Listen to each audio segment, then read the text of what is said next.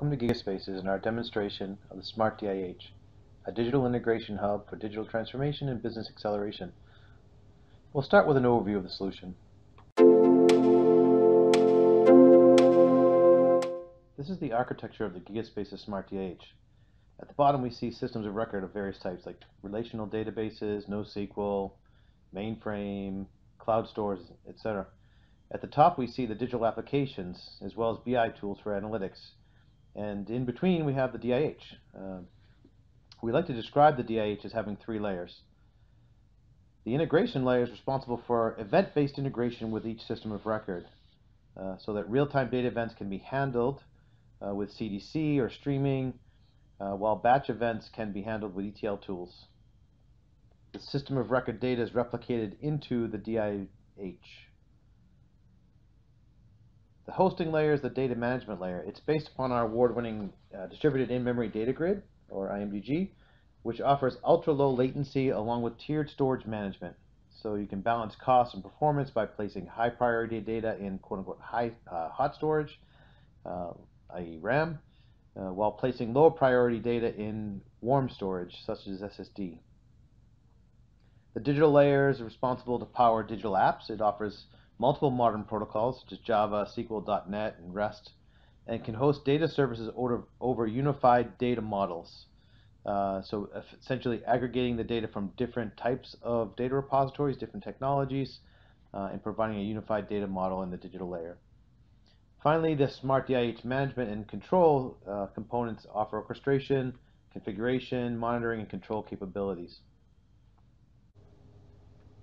The Smart DIH Ops Manager provides a portal to connect to data sources, to monitor processing units and services. It also provides a view into the data. The GigaSpaces Smart DIH leverages what's known as a space-based data architecture. So when we refer to data, you'll hear me talk about space contents. And the Ops Manager provides a view into this. Now in our demonstration, we don't yet have any data. I can look at the space icon here and see that we don't have any object types in either of these processing units. And I can take a look at the services, and you'll see here a range of metrics that will be populated as the Smart DIH runs. But also down below you see two stateful services. And these are stateful services that are handling the initial space contents, and the data that is ingested or through an event-driven push passed to the Smart DIH will be stored in one of these two spaces in our demo. On the first side, you see the demo is a stateful service that is fully in memory. And the tiered service is a combination of data that will be stored in memory as well as on SSD. I can dig into the contents of a particular demo service, see how the actual service has been distributed and partitioned, along with the resiliency of backups for each primary, and various statistics on the actual partitions themselves. Before we jump into configuring the GigaSpaces Smart DIH for ingestion of data and the deployment of services, let's first take a look at our demo scenario.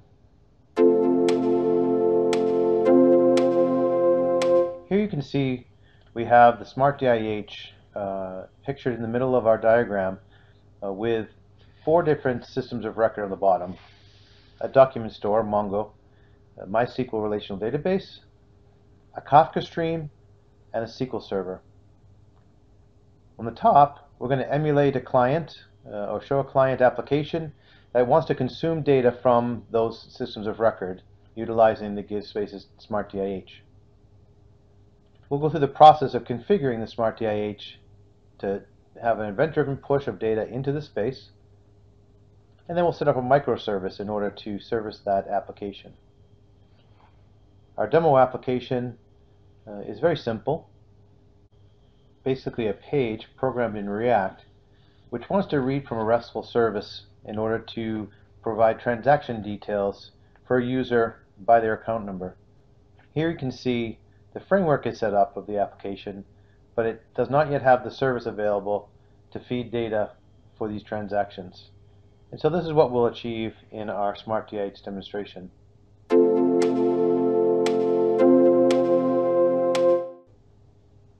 The first step will be to connect to the space and ingest accounts from a MySQL database, as well as customers that are stored in the Mongo collection. We'll do this step first and show you the data residing within the GigaSpaces space. I'll go ahead and enable two services to ingest the data into the Smart DIH, the account data from MySQL and the customer data from Mongo as mentioned. And before I let that happen, let's take a look at monitoring our services, and I can explain what's going on as the actual ingestion is occurring.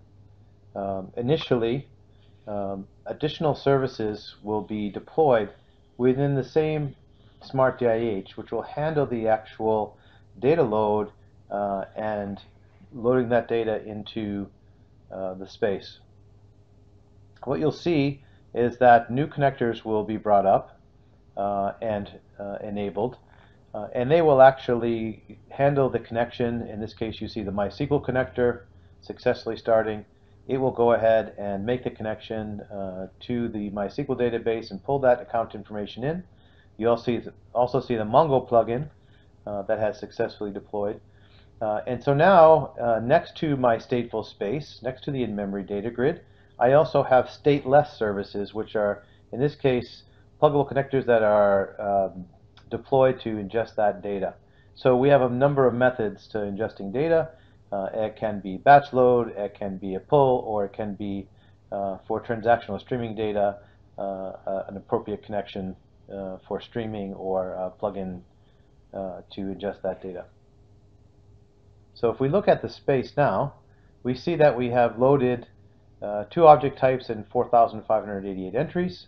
I can take a deeper look into the space and see that I now have the accounts and customers sample data that we discussed. What's nice about the Smart DIH here is that what we can see is that we have access to not just the parameters of the data, but actually to a quick SQL editor that we can actually take a look at the data. I can look at this in a number of views. I can actually look at the demo data and drill down to a particular data type. So for example, account, and I can look at the editor there and see a pre-populated simple query in order to see the data within the grid. And then I can also check out a global query. So I don't have to necessarily just go down and drill down to each table. And the really important thing to understand here is that if I run a query within the grid, it's a common data model. I see the ability through this SQL editor, let me just grab the query here, that will allow me to query across two different data sources, a relational database and also across the Mongo collection, the NoSQL database. So let's just do a quick statement here that will show you that I'm selecting from account, again, that came from MySQL, and customer, which came from Mongo, and I'm looking up a particular account ID 192. And I run that query, and I get that particular record back. So again, I just really want to stress that we're doing a SQL type statement against disparate and different technologies.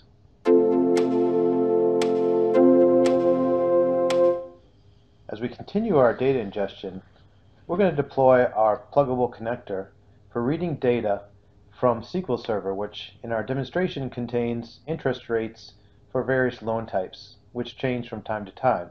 So we'll want to monitor this through a CDC type connection. Here, we're deploying what we call our pluggable connector, which has the capacity to leverage and learn incoming DDL information and generate a data pipeline, in our case using Kafka and Debezium Connect to read the CDC logs for that loan information. And while we're at it, we'll also deploy a direct Kafka sync, which will be handling the transaction streams coming into the Smart DIH. We'll also show here that we're deploying a pulling container, which allows for detection of new transactions being written to the space and the ability to run certain processes on that data aggregations or various code-based execution as those events happen inside the GigaSpaces in-memory data grid. So to see these services being deployed, we'll go ahead and go back to the services monitor where we see our two spaces, the demo space, which is a stateful space in memory, in our tiered space, which is also a stateful space that has data distributing across both memory and SSD, and the two plugins we just deployed. The next process will actually register the CDC connection, and you'll see a service come up which will provide that pluggable connector.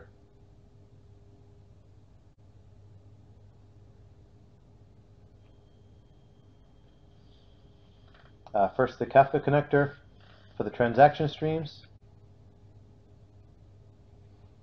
You should see our stream coming up for the CDC connection to MySQL. The pluggable connector, as I mentioned. And what happens is those services are deployed, copied over to the Smart DIH, and enabled. We also see a tool, a utility that we'll show in a bit, called the Service Creator, which allow for a SQL-based definition for a RESTful service to be automatically generated into underlying code on the DIH and deployed as a microservice. So effectively, ultimately, that's what we want to provide to the application developer who's deploying that RESTful app that wants to display transactional information from those different data stores. Finally, we deploy our polling container, which in our case is going to be leveraging a notification system with the Telegram app. So when new data comes in, we can send notifications based upon configuration. And last but not least, we have a gateway service that's deployed. And the gateway service will enable an ODBC or JDBC connection to read the space.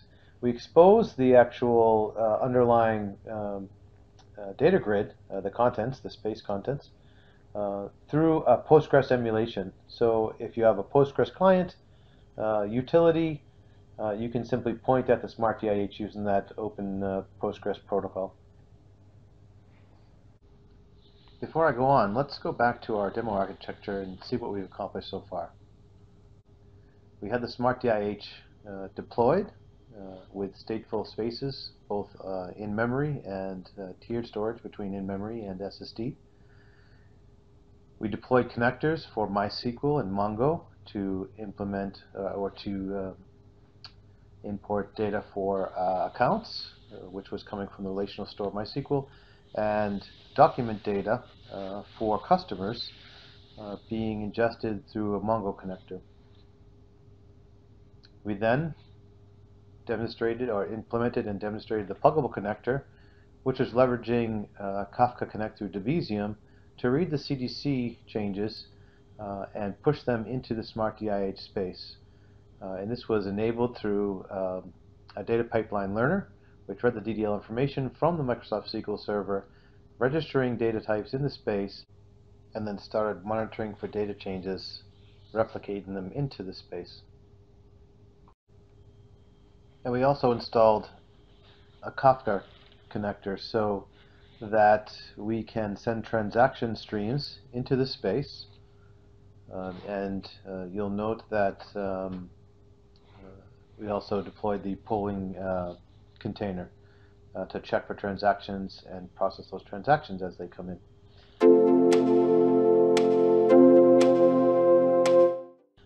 So let's take a peek at the Ops Manager to review what we have currently for transaction information. Now, we've actually deployed the connector as we mentioned. So we have the Kafka connector up and running. It's green, status is good. And if we look at the space to look at the data, what we'll see here is that it's registered its types. We have transaction documents coming in. We have the service descriptor for the service creation tool, but most notably we have the transaction doc, and then we talked about the polling container automatically operating on the data and actually doing account aggregation. So we're actually going to process and create some new information based upon the incoming transaction stream. Notice the number of entries we have for each of the types. So if we look at the account and customer data, we ingested 4,500 accounts, 88 customers. But if we look at the actual transaction documents coming in, the transaction stream, we've only registered the types. We haven't actually streamed any of the data yet. So let's go ahead and do that. Before I do, though, I want to start a monitoring dashboard, Grafana, to look at the metrics coming out of the GigaSpaces in-memory data grid and the Smart DIH. There's a very robust metrics API configuration. There's a very robust metrics connection that can be fed into various dashboards for operational monitoring of the system. So if I log into Grafana, I can connect to the GigaSpaces Smart DIH and look at a couple of the dashboards. So here I can look at the various dashboards that come out of the box. Let's look at the GigaSpaces main dashboard. Okay, and this should look familiar. We have 4,500 accounts, 88 customers, 5 loans, the actual entries for object types. But we don't yet have the transaction documents. So let's go ahead and actually start the transaction stream. And we should start to see data being ingested in this space. Now the Grafana dashboard is set up for periodic refresh. So we'll start seeing data streaming in. We see here we have 10,000 transaction documents that will continue to grow. And something you'll also notice is that there's this new type, account aggregation. Remember I mentioned there was a polling container, and that polling container is effectively an event listener for transaction documents being written to the space. And as each new transaction is written, it's detected, and then an account aggregation against the existing customer data is created so that we actually will have account information, the total number of transactions, and the sum of their current balance being calculated automatically as each new transaction comes into the space. The data types are being written to this space. We see that we have 100,000 transaction documents. We actually can transform this from document type to more of a relational table type. And then finally we have account aggregations. And just as a reminder, the account aggregation wasn't a type that we ingested. It was actually data that was calculated based upon new events being written to the space. Those new events being transactions that are streamed. And so for the various accounts, we have the account ID, we have the sum of all the transactions, and the number of transactions that have been written to this space. So all this is dynamically done through polling containers, which are essentially event listeners for data being written. So we're in good shape. If we go back to our services, everything's up and running, and we're in a good spot with our data gateway and our service creator to hand off to our application developers so that they can actually do low-code generation of their own RESTful endpoints. So let's take a look at that next.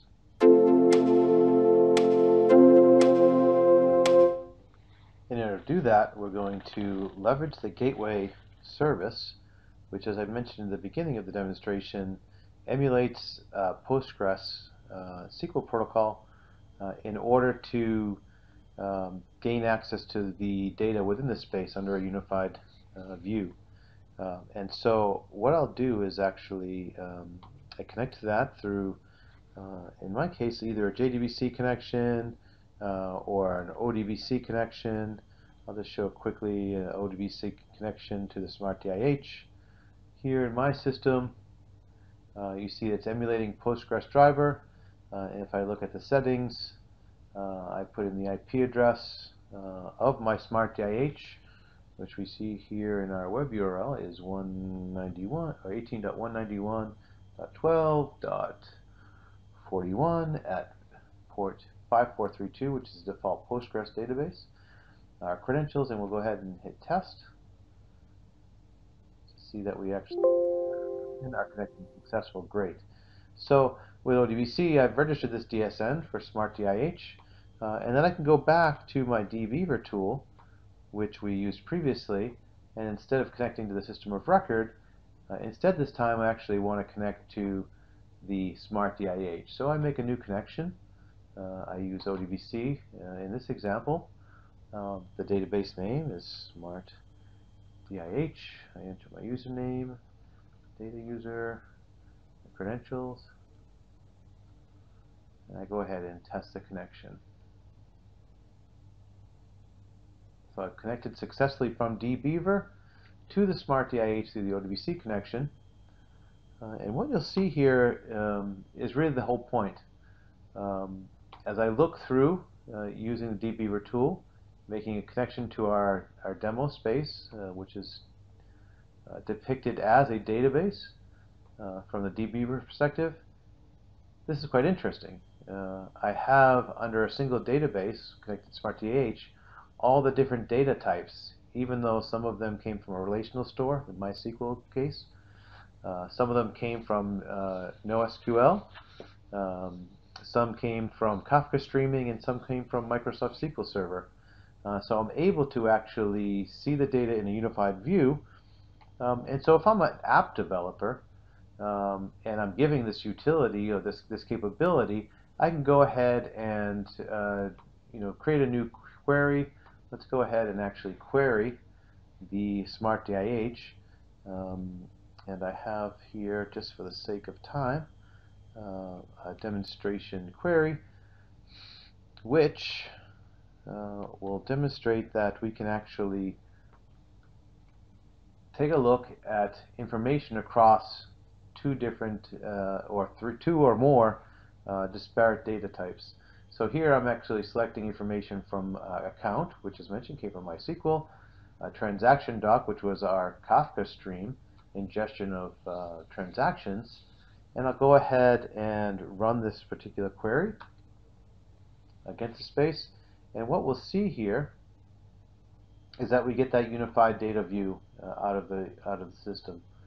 We can do also, just to show you that we can change the account number and go ahead and run that again, and we see information related to account 385. So through this utility, we are able to survey the data.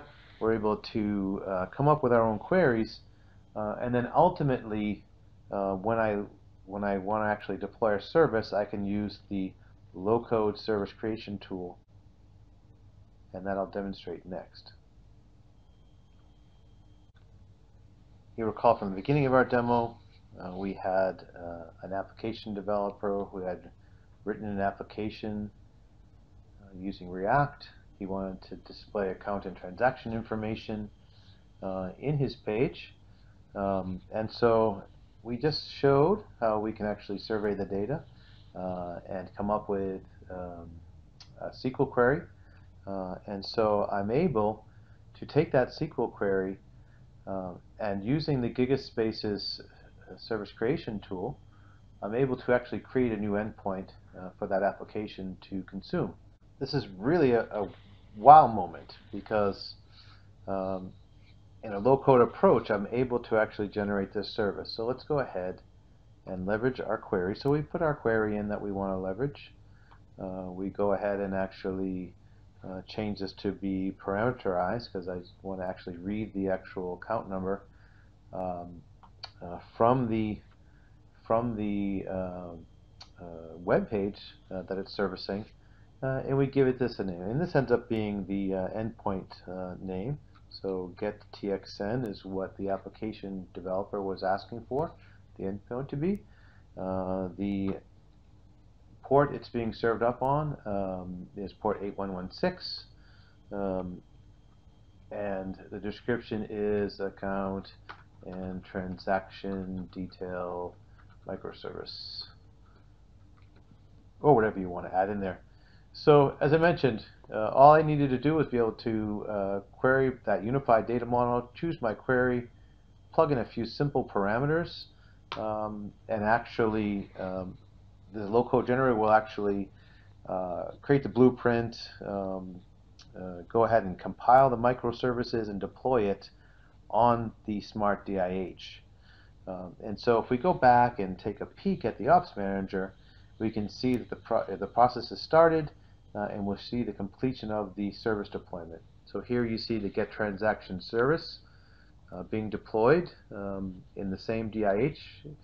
So you basically have your services, your core services and data all nicely together. The get TXN service has started successfully, indicated by the green bar.